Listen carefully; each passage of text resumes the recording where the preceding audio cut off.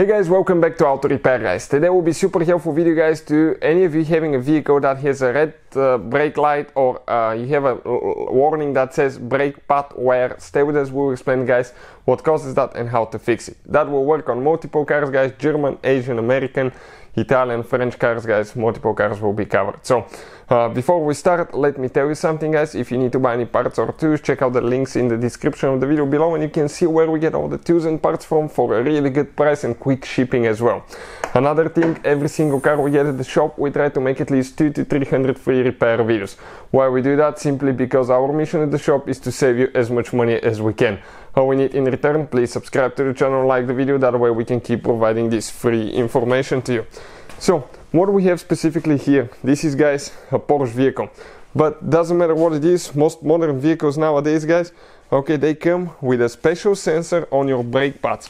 Now at that point you may have one brake pad wear sensor on the front tires, one for both tires, or you may have and one for the rear tires, or you may have actually 4 sensors, one on each wheel.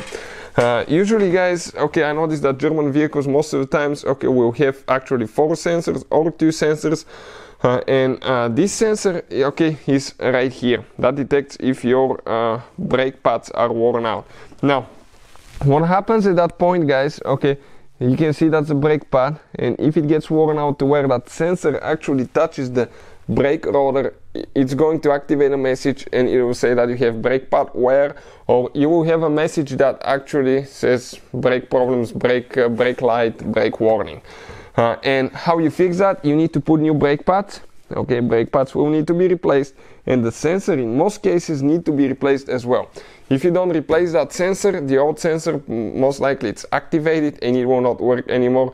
They're not very expensive at all, and I'll put a link in the description of the video below where you can get yours from.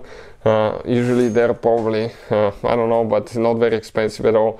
We replaced all 4 of ours when we put new brake pads, but many of you ask me about that brake wear message and what it means. So with that being said, all you have to do, remove it when you put new pads, get to the connector, disconnect it, install the new one, and that should take care of the problem. Now, something else, if you still have brake pad wear after that, you may need to actually do a reset procedure. For instance, we have one on BMW that explains how to do it, so I will put the link in the description of the video below. And once you do the reset procedure, okay, you should get rid of that light. Some people bypass that sensor. I will not recommend it because you will not know, okay, if your brake pads are getting worn, if they're getting low, and that could be dangerous and you can lose your brakes.